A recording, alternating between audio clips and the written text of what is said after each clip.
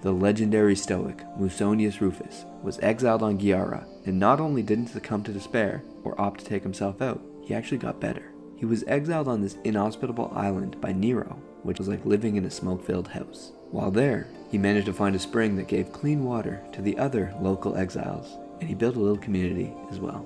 After he was recalled to Rome, he was exiled again and again, before finally dying of old age. The man refused to succumb to despair, and he refused to die. Instead of calling him the Roman Socrates, as he's been remembered as throughout history, we could call him the cockroach Stoic.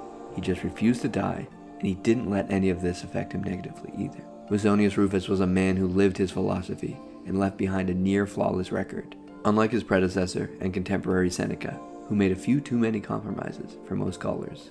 Musonius Rufus stuck by his Stoic principles.